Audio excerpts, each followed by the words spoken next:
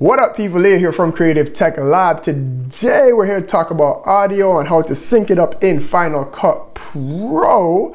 Let's get into it. But first and foremost, welcome to Creative Tech Lab. My name is Leo. This is a YouTube channel to accompany our website creativetechlab.com, where we do talk about all things creative.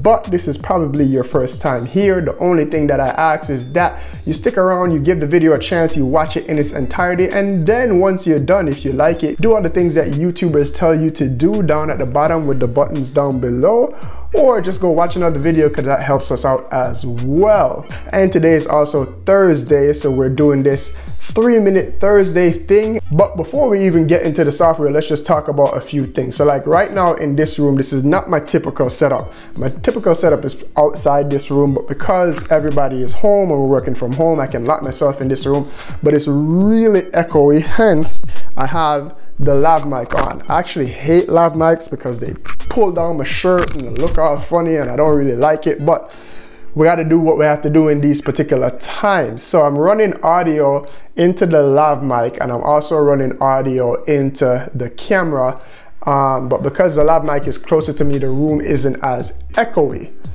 But that means I have two separate audio sources. So the very first thing that I do is I come into the software, I turn on the camera with this audio, I make sure I have audio running on the camera, and then I make sure I have my audio running on the recorder, and I say audio on, video on, and then I give it a good clap. This is not 100% necessary, but I do find like in multicam clips, it helps the software figure out like a matched up spike, a loud spike in the audio. This is also why people use the screen claps to sync up audio. So that just gives the software a good place to match up the audio from. So that's the very first thing, is when I'm shooting, I make sure that I get a nice good clap to start. So let's jump over into software and then show you what that looks like. So this is super simple. I have this clip here, select, I command select this one, so now I have both clips selected, and then I come up here to clip and then just hit synchronize clips and it comes in here. So this is where the sweetness is. You could just use automatic settings or you could use custom settings.